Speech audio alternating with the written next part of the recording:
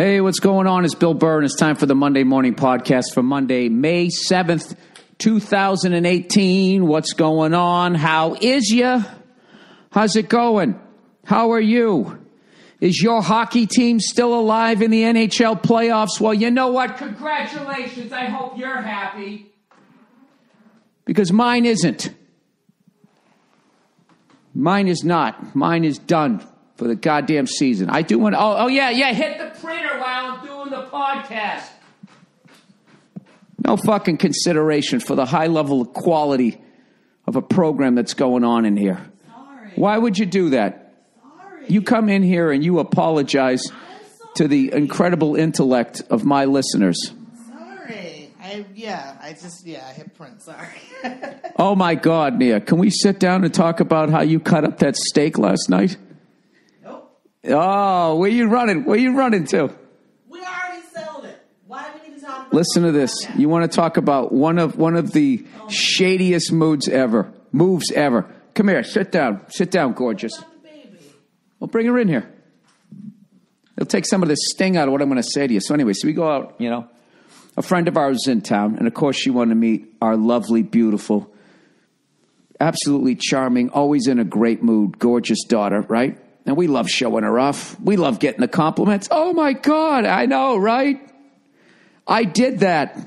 I didn't. I took a half-court shot, and God did the rest. The Lord! Anyways, so we end up going out to a steakhouse, right? So Nia's like, I don't want a steak, but I'd like some steak. Are you going to order a steak? And it's like, yes. When in Rome. Hi. Hi, did you just say hi to me? You say hi to the listeners, cutie. So Nia's just like, are you going to get a steak? I don't want steak. I didn't want a whole steak. I wanted to get tuna tartare, and I wanted the lump crab cake. Which is what you ordered. Yes, and I wanted a little bit of steak because I want to do a little surf and turf. Yes. So what does old Freckles do? What does old Freckles do? He orders, of course. What do you order? Billy Steakface. Oh, Billy Steakface. I ordered the bone-in ribeye. How the hell did that happen? Sorry.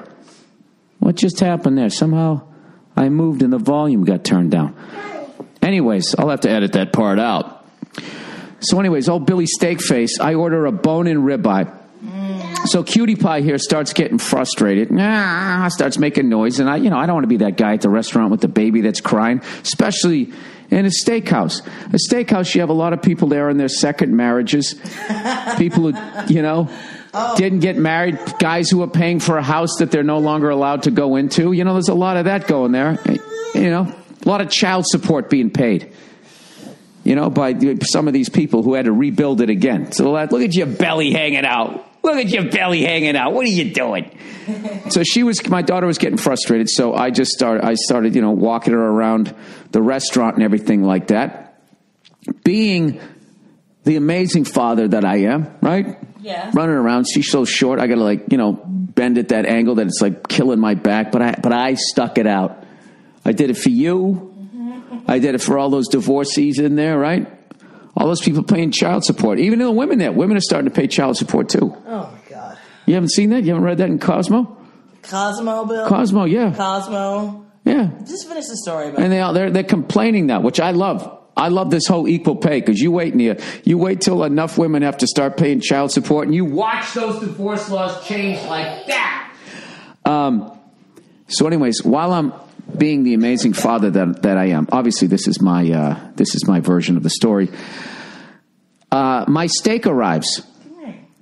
So Nia goes to cut off her portion of the steak, and basically what she does is she cuts the thing like lengthwise, right along, like an inch away from the bone.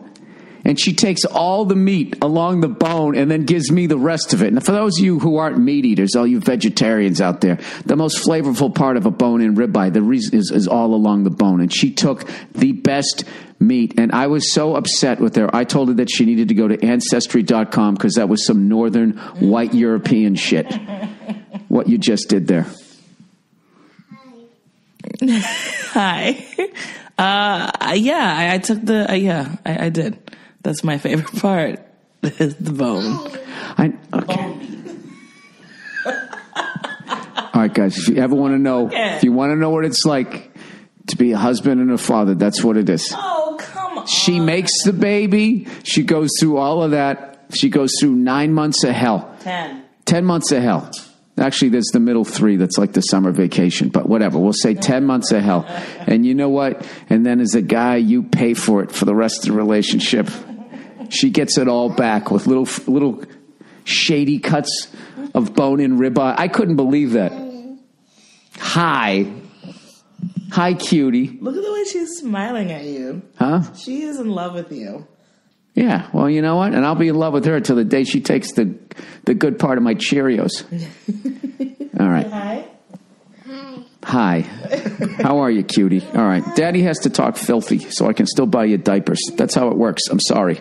I'm too far down this road to pretend that you have a respectable dad. All right, lovely ladies. That's it? Well, I mean, I thought that you were going to try to defend your position, and you didn't. You're like, yeah, I did. That's what I did. I mean, that's really all there is to say. I did. I saw that, and I was like, I want the meat along the bone. You're doing Donald Trump right now.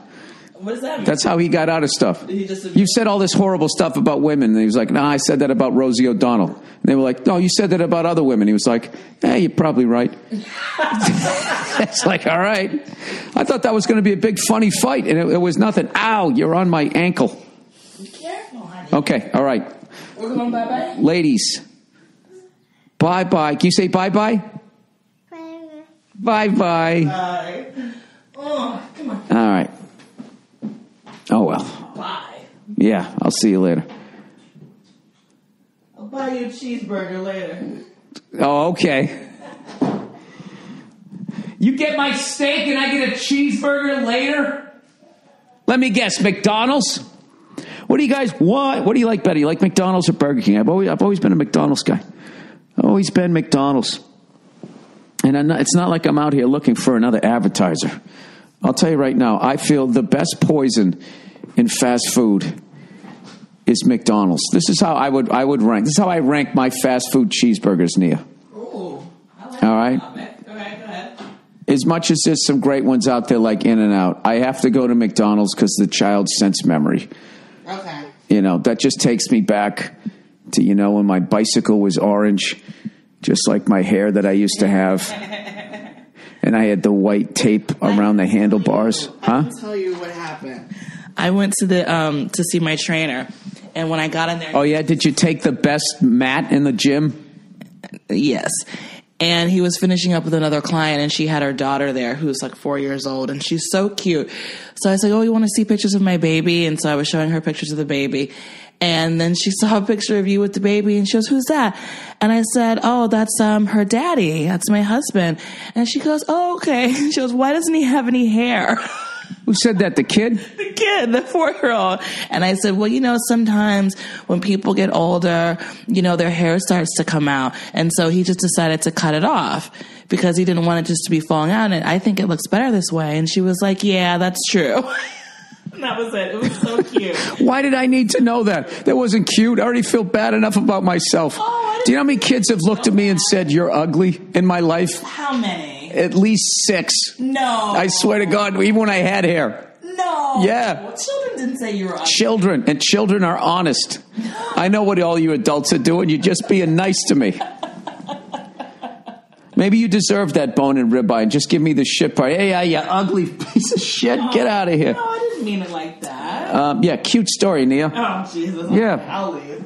Yeah. Hey, Nia, I met this girl the other day, and I showed her a picture of you, and she was like, hey, why is her butt so big? And I was like, well, you know, your butt isn't big, all right? But now I'm going to fucking pay for it. I think you're going to laugh at that, and I'm going to pay for that comment forever. Yeah. Right? You can just eviscerate me. First of all, I didn't say anything. It was the child that said it. So I don't know why you're making up some scenario where someone's insulting, like, my looks that's not a child. And for the record, my ass might be big, but it's, like, perfect, so... It is. It's why I married you. It certainly wasn't the other end. That other end I have no problem with. It's your fucking yap that drives me up the wall. All right, whatever. Why do I try to make a point? Why do I try to get ahead? You know what I mean? It's just like, Bill, you're losing, okay? You're at a casino, and the house always wins. And the house is your fucking wife, so just fucking cash in your chips and go back to the goddamn room. Anyways, let's get back to the NHL. Let's